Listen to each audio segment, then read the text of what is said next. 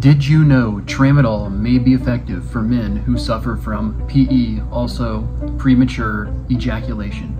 Please like and subscribe to the channel. Let's jump right on into it. We'll be discussing how Tramadol has recently been discovered to also be a potential treatment not just for depression, but also for men suffering from PE, which is premature ejaculation. So let's jump right on in to this study that I found, and once again, like and subscribe. So to start, let's remember that Tramadol affects the brain in multiple ways. It affects the norepinephrine receptors and the serotonin receptors, as stated in prior videos, and I'll leave links to those as well.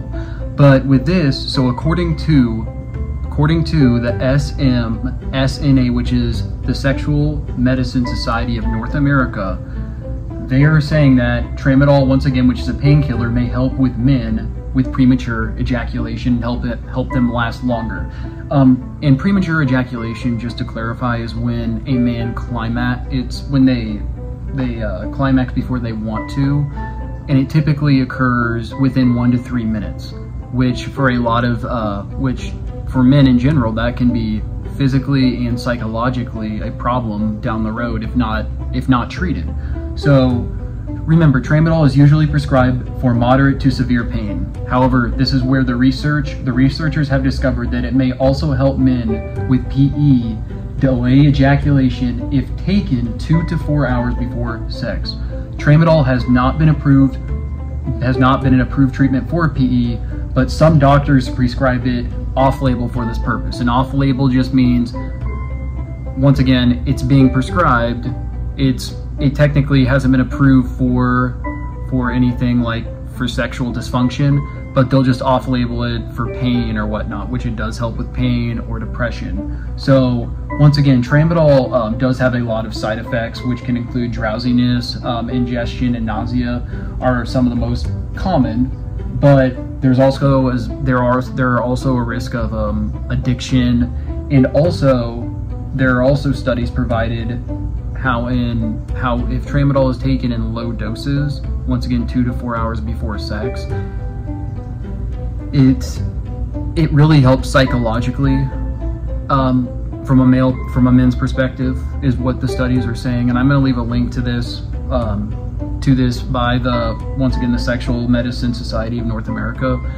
But the thing is, remember, getting it prescribed is probably going to be harder than you. It's going to be harder because, once again, a lot of doctors aren't going to just off-label it. You have to have a good rapport with your doctor. So that's why you definitely, if you are suffering from something like this and you don't want to go, you don't want to take other medications or do sexual therapy, which is a thing as well. Once again, it's not something with this where, you could potentially become addicted to it. Like anything, but you potentially could. So that's why I would definitely try other things first. And if those aren't working, or you have a bad reaction to the typical medications for ED. So that would be one reason. But the big thing is having a rapport with your doctor in regards to this topic. And once again, not being FDA approved is going to make it a little bit harder. But real quick, the other thing is, the biggest thing is, once again, that one reason why I believe that it probably is helping in this way is because if somebody is depressed, remember, there are studies that have shown that Tramadol in low doses assist with depression, right? So remember, serotonin, once again, really regulates your mood, and norepinephrine boosts alertness and focus. Combine those three traits together, and that not only helps with depression, but that could help with your sexual libido even. I mean, things like that. So that's why I find it interesting that a lot of medications there are a lot of off-label medications that can assist in different ways. But once again, I did this just quick video just because I know there are a lot of questions in regards to Tramadol in general because of not really knowing specifically how it works, because it helps in a wide variety of ways, kind of like meds like gabapentin and Lyrica, which I'll leave a link to that video as well if you're interested in. But I definitely think it should be something that potentially, not, if it's not approved yet, they should have more studies in regards to it, but I would be completely okay with them approving it with these studies I've read. So I'm gonna leave the links to these, but thanks for checking out this video. Check out my 365 days of running playlist. Once again, like and subscribe. We're gonna put out videos as much as we can. Also, I'm putting out a shirt idea that I'm thinking about dropping soon, so check that out as well.